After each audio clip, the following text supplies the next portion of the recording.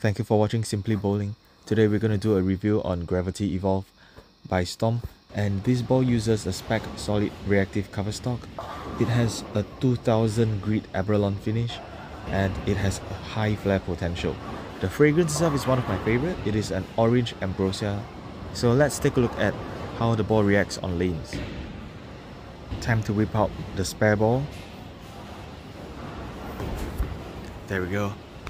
And made the spare shot.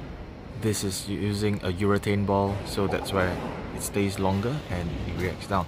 So from there we moved to 13 boards. At the arrows, it didn't really work, so we had to shift a little bit more. We sent it out to the 9 board, still didn't work. At the end, we went back to the 12th board and it started striking. So tried a bowl move, shifted out to the 8th board, did the same, and at this point of time you can see the break point. It's beautiful. So caught the momentum, just played between 8 to 12 boards. For this shot it was at 11, perfect strike.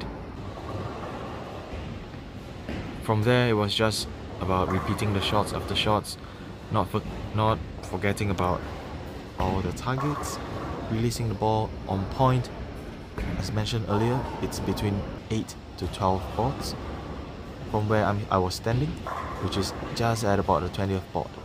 So from there it was really happy bowling, high scores. Thank you for watching Simply Bowling.